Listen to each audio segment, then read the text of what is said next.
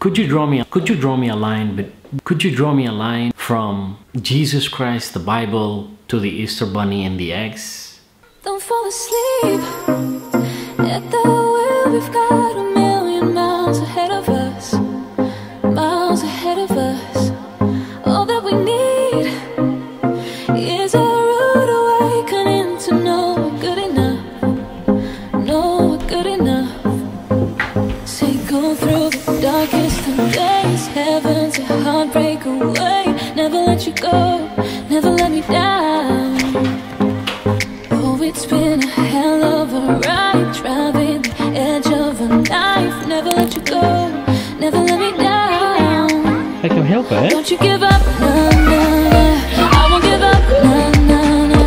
Let me love you, let me love you. Don't you give up, nah, nah, nah.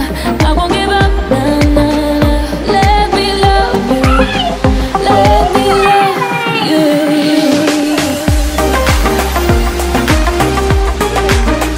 Let me love you, let me love you.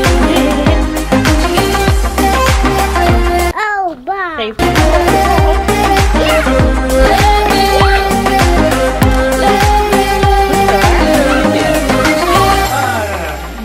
Dan is er nog een. Ah, denk je dat er nog...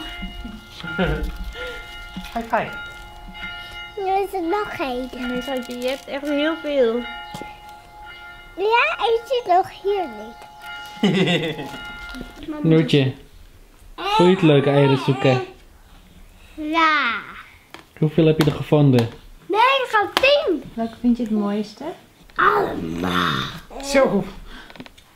Allemaal. For the first time we celebrated Easter. And it was, I mean, you cannot deny the joy it brings children. I know it doesn't make sense. I know it doesn't make sense from the Bible and Jesus and the whole resurrection thing to the Easter Bunny and eggs. I used to think like that. I was exactly the same way. Money, big marketing schemes that want us to buy stuff, and it's only feeding into the whole materialized world we live in. But now I have kids, and religiously people should celebrate whatever they want, whenever they want it, and the way they want it, and these kids should be able to just be happy. I mean, I know it's connected together, but it doesn't have to be. That's what I've learned. You can just cut the two. I mean, it doesn't matter. Maybe the whole bunny and and searching for eggs could be in January or anything, but in itself, the moment of happiness that it brings to these kids, I mean, it's undeniable. You can't, it's just fun painting the eggs. And we did it for the first time. I did this thing for the first time, me as a person and with my son. And it was great. I mean, he was very happy. To be perfectly honest, the whole materialization thing, the whole buying stuff, you have that in your control. We didn't buy anything. The eggs are just regular eggs. We didn't buy chocolate eggs. He's young, so we don't give him sugar. It was regular eggs. We cooked them and we're gonna eat them.